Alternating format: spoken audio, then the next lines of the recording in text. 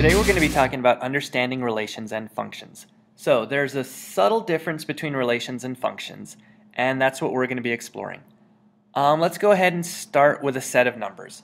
I have 0, 0, 0, 1, 0, 2, and 1, 2. My x values,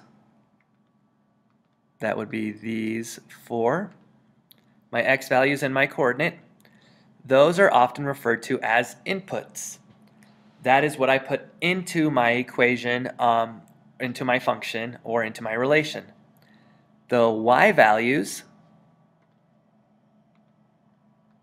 the y coordinates, are what I get out of whatever the relation or function is. So those are my output values.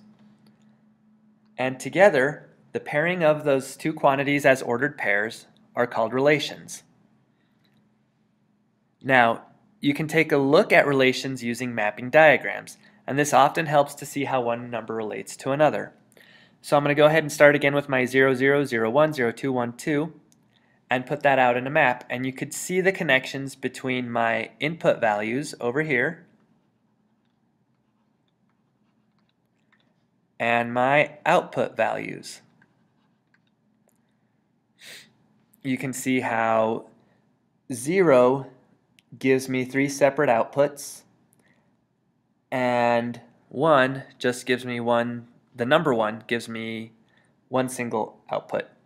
So there are 4 different types of relations that we're going to go over. The first relation is a one-to-one relation. In a one-to-one relation, each input is mapped onto only one output. And in this case, you could see that the inputs and outputs don't really have to be numbers. The inputs can be letters, the inputs can be words, the outputs are numbers. That's a one-to-one relation. This next example is a one-to-many relation. In this instance, one input is mapped onto many outputs. So we have another example here. This is known as a many-to-one relation. Many inputs are mapped onto one output. And in our fourth example here, we have a many-to-many relation. One input is mapped onto many outputs, and also one output is related to many inputs. So there's all sorts of crazy going on over here in this example. Now let's see how relations relate to functions. Something important, all functions are relations, but not all relations are functions. Here's why. A function is a type of relation that assigns exactly one output to each input. So you can only have one output assigned for each input. Let's take a look at some examples. So this first example is a one-to-one relationship, or is a one-to-one function. In this case, when I press the letter A on a keyboard, the letter on the screen shows up as also A. Same with B, same with Z. It's a one-to-one relation, but it's also a function. Again, because there's only exactly one output to each input. In this case, you might think that it's a relation. Well, it is, but it's also specifically a function. Larry, Mo, and Curly each scored a 49 on their last science test. And then my last example here is a many-to-one relationship. We have 3 different players, and at one point in time, they could each play a different position.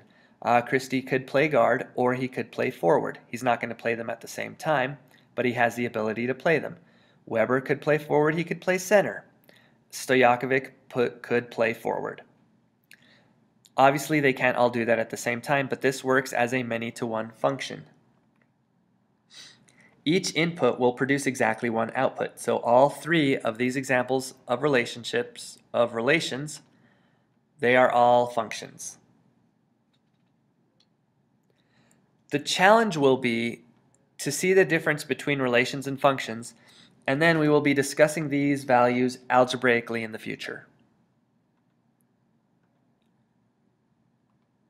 Now, when it comes to functions, you can identify what they look like graphically by using something called the vertical line test. each function has some sort of graph, is represented by some sort of graph. Now, what you can do is you could take a pencil, or in this case, a handy vertical line, and you could see that regardless of where I move this line on my graph, it only hits the graph in one point. Right there, for example. Then if I move it over here, it only touches the graph at one point, right there. If we take a look at another graph of a function, I'm going to go ahead and move this vertical line, and I can test it over here, and I see it only overlaps in one coordinate. If I keep moving the line, it's only touching at one coordinate. If I take a look at another example of a function, again, regardless of where I move this vertical line, it is only touching the graph in one spot. Well, how about an example of something that is not a function using the vertical line test? Let's take a look at this graph down here. With the vertical line, you'll see once I run it over the graph, the vertical line crosses the graph in 2 points. That makes it not a function.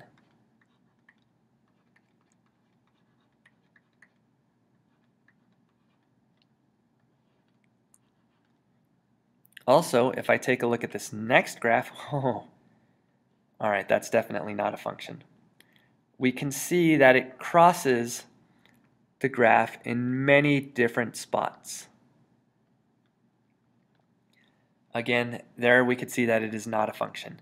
So the vertical line test helps to identify whether graphs represent functions or not.